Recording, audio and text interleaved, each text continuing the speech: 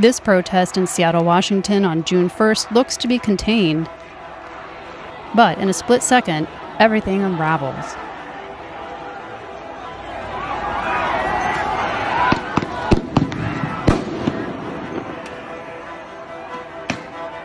Since the killing of George Floyd, police departments across the country are facing increased scrutiny over their tactics. This incident in Seattle's Capitol Hill neighborhood is under investigation by the police department's internal watchdog group for the use of pepper spray, blast balls, and tear gas to disperse a crowd. The Wall Street Journal analyzed over 2 hours of footage shot by multiple witnesses, as well as police scanner audio from the scene, to examine how police and protester tactics pushed the incident into chaos.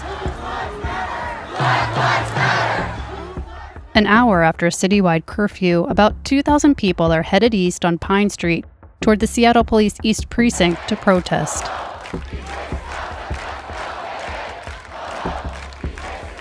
But Seattle PD quickly erected a barrier 1 block away. Precinct's pretty well cut off. The scene still seems under control. The precinct captain even listens and responds to protester demands. The tone changes when an organizer warns that some people have other tactics in mind. They're going to try and push through these gates, and we're all going to get hurt. We had a group that pushed on the fence line and threw 1 bottle. At this point, they're loud, but we're under control. Then, a crucial change in police tactics.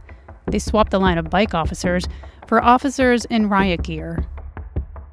They also discussed using pepper spray, what they refer to as OC, short for oleoresin capsicum. Well, we're not going to let them push on the line and create an officer safety risk. If we get another significant push, we'll deploy OC. Then, a change in tactics from some protesters. A few at the front begin raising umbrellas, which protesters frequently use to shield themselves from pepper spray and tear gas. We have several people that are deploying umbrellas, believed to be a deterrent. Police experts we spoke with note that umbrellas are often seen as a hazard because they block sight lines.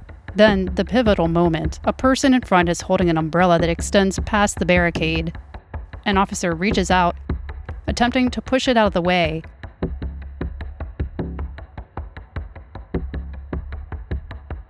The officer grabs the umbrella, and the person tries to hold on.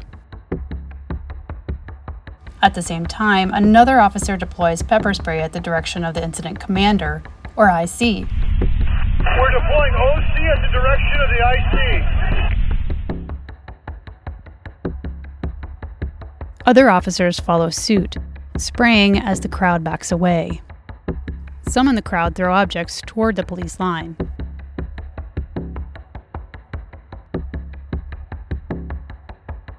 Then the order to deploy blast balls and CS, or tear gas. Squad, go ahead and deploy CS!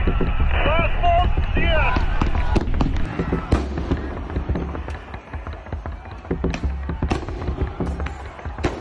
CS! Most of the protesters have dispersed at this point, but a few remain close to the barrier, despite tear gas filling the air.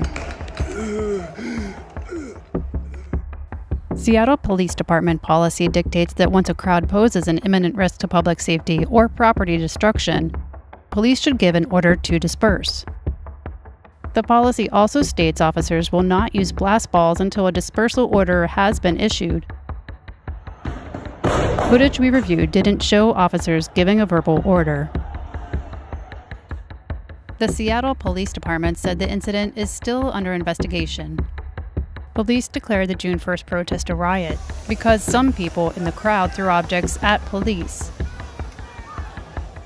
11 people were arrested, according to Seattle police.